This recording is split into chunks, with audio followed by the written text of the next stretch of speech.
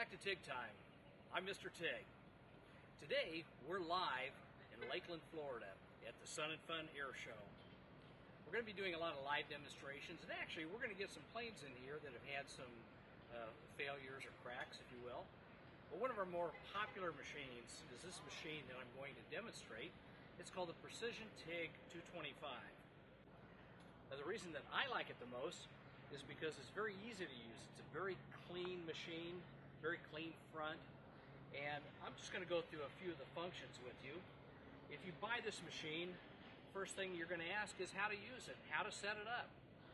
So let's just start at the top of the machine. This is a TIG stick machine, and by pushing this button right here, you can either put it in the stick function or the TIG function. Now this knob right here becomes very important when you're welding aluminum.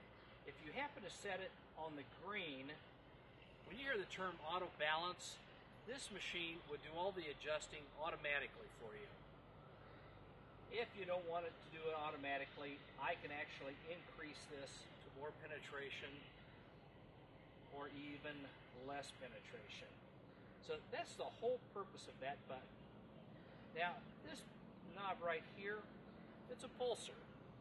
Not that we're going to use it a lot, but there are some times you're going to want to use a pulse, but make sure that if you don't want it on, turn it all the way to the left, because what will happen is if you have it barely turned on, it's going to pulse right in the middle of your weld, and it'll be a very slow pulse. And you get over to this knob. This is your argon post flow. I typically run about 5 to 7 seconds. This big knob right here, that's your amperage control.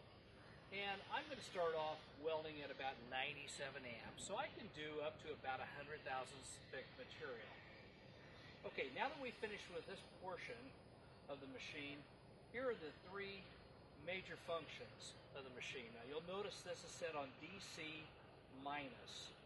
Now while we're on DC minus, we can do steel, stainless steel, Inconel, titanium, and almost all alloys. Now if we want to do aluminum, merely switch this to AC. Now I can do aluminum and magnesium. Now you probably notice there's a DC plus and wondering where you would use that. So let's go ahead and put it on DC plus. In many cases you would use that for stick welding. But right now I'm going to use it to prep my tungsten for welding aluminum. And the reason for that is this is a transformer machine, and I have a pointed tungsten on here already, which is great for DC welding, but it's not that terribly great for aluminum welding.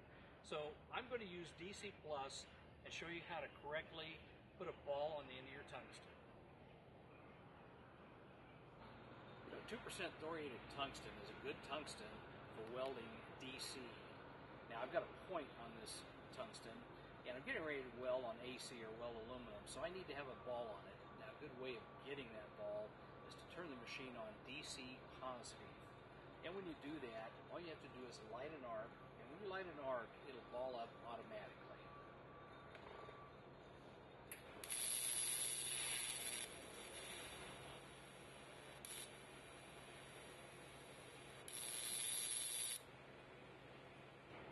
Okay, now that we've got a ball on the end of the tungsten, we can go ahead and weld aluminum.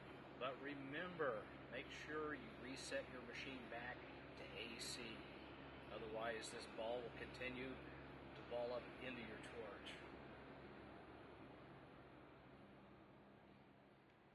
And that was your helpful hint for today's show. Thanks for watching TIG Time. I'm Mr. TIG.